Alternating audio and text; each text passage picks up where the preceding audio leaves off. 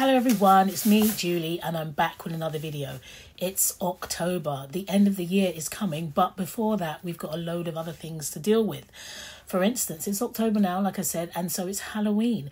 And I was looking on the Jellycat website. No, I wasn't. I saw an advert on Instagram about some new Halloween items that they've got. And I think last year, or perhaps the year before, I got this thing called a rapper bat.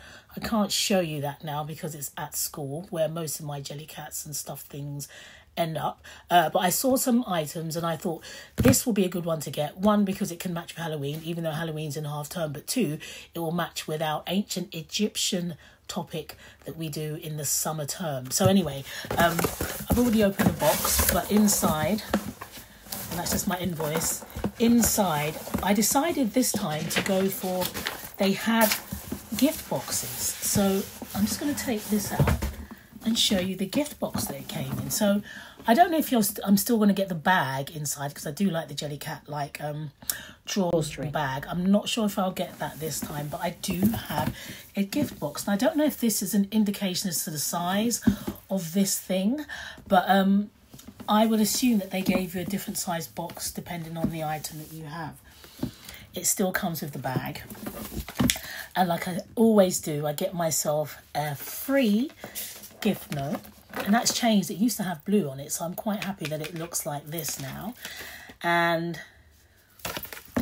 this is what it says. So that's that. It still comes in the bag. Oh, let's have a look inside the box. It says, with a jelly in your belly and a cat inside your hat, enjoy some soft and silly fun with your brand new Jellycat. Now that's new. I do wish, I love the box and I think it's cost £6, but I mean it's something to keep things in. I wish they had smaller boxes to match the size of the item one was purchasing. So I am glad that it still came in this bag, and it's literally a mummy. And I think his name is Mummy Ben.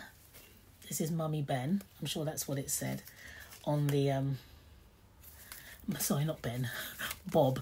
Mummy Bob, as you can see there. I am Mummy Bob.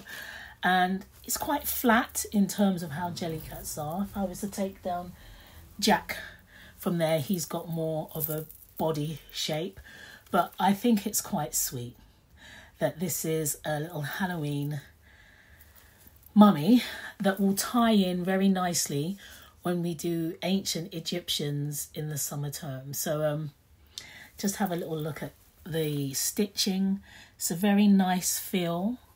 It's not exactly, it's not white, it's more like a cream, which is good, more like a bandage colour. There's the face. It's got little black eyes, a smiley mouth, and like the impression of wrapped bandages and some extra stitches where there are crosses and such.